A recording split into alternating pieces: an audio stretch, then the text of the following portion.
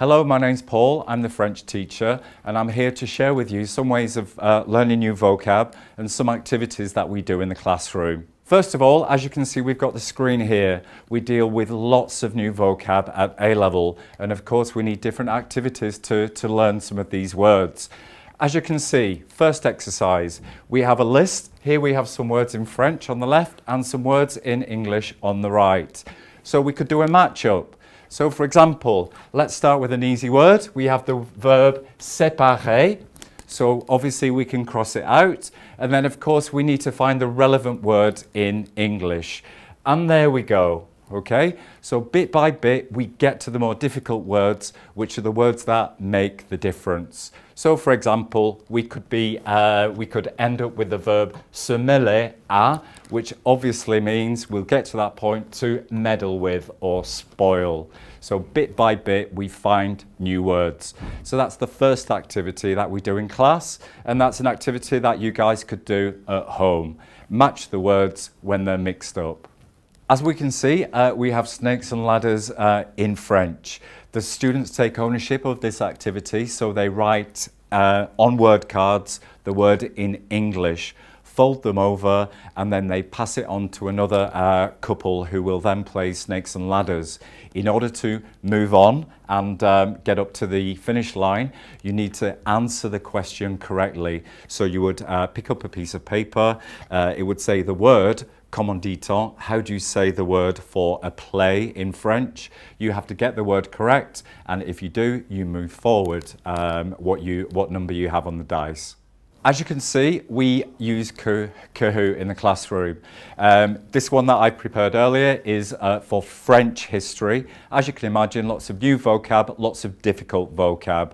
So I'm just going to show you a couple of questions that we would use to learn vocab related to French history.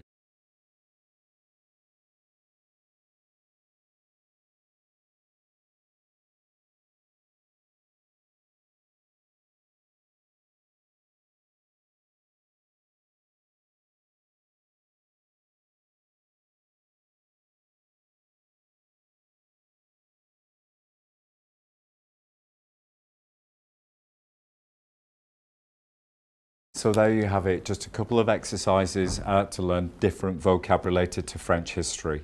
Another activity that we could use to improve our vocabulary obviously is a good old style thought shower or brainstorming. So therefore, this is what I use to start a new topic. Here we have the topic of education. So I would ask the students just to think of a word or phrase to fill the board, okay? Donc, quand vous pensez au mot éducation, qu'en pensez-vous? What do you think of when you think of education? So we would have words like les devoirs, okay? We would have words like la salle de classe, le prof, évidemment.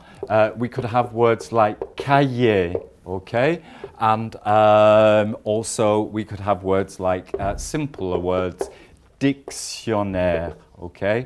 So bit by bit, we're just increasing our vocab and warming up. That's what we use this activity for. Another activity that we could use, especially when we start a new topic, is what I would call a word game. As you can see here on the screen, the topic on the top is media and reality TV.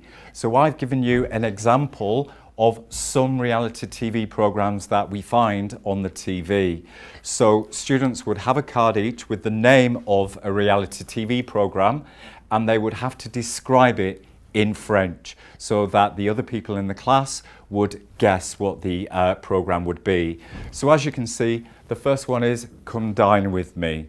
So a student would then say, c'est une émission, it's a program, dans laquelle, in which, il y a environ 5 personnes qui font la cuisine pour les autres. So 5 people that do cooking for other people. And one presumes that that would be guessed. I would hope so, okay? So another good activity that we use to get our speaking flowing. One last activity that we use in the classroom. As you can see, we have English words and French words on a card. Now, we normally play these with cards called pairs. You place the cards down, turn over one card at a time, and you must remember the meaning of the word in English and French, and obviously find the right pair. So guys, I've shared with you some activities we do in the classroom, and hopefully you've got some ideas of how you guys can learn vocab at home for your GCSE results. And yeah, that's a taste of what we do here at Huddersfield New College. Thank you.